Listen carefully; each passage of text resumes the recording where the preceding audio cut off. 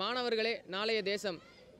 இன்று இந்த இந்திய நாட்டை ஆண்டு கொண்டிருக்கின்ற மத்திய பாஜக அரசு மாணவர்களையும் இந்திய மக்களையும் ஒரு அடிமையை போன்று நடத்தி கொண்டிருக்கின்றது.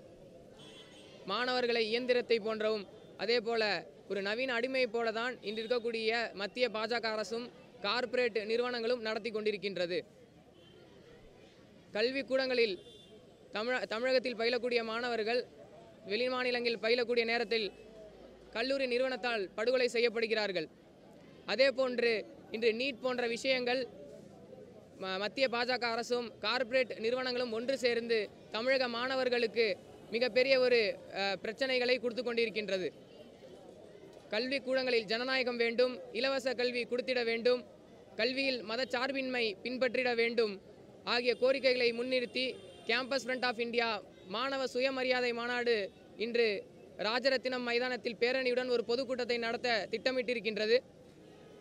மாணவர்கள் இயந்திரங்கள் அல்ல, எங்களுக்கு சுயமரியாதை வேண்டும் என்ற அடிப்படையில் அதை பறைசாற்றக்கூடிய விதத்தில் கேம்பஸ் ஃப்ரண்ட் ஆஃப் இந்தியா இந்த பேரணி மற்றும் பொதுக்கூட்டத்தை நடத்தி கொண்டிருக்கின்றது.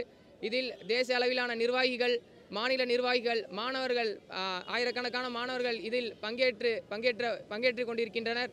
ஆக இந்த பொதுக்கூட்டம், பேரணி மற்றும் பொதுக்கூட்டம் இங்கு சென்னையில் நடத்த திட்டமிட்டிருக்கின்றோம். Campus front of India Tamil மாநில தலைவர் முஸ்தபா.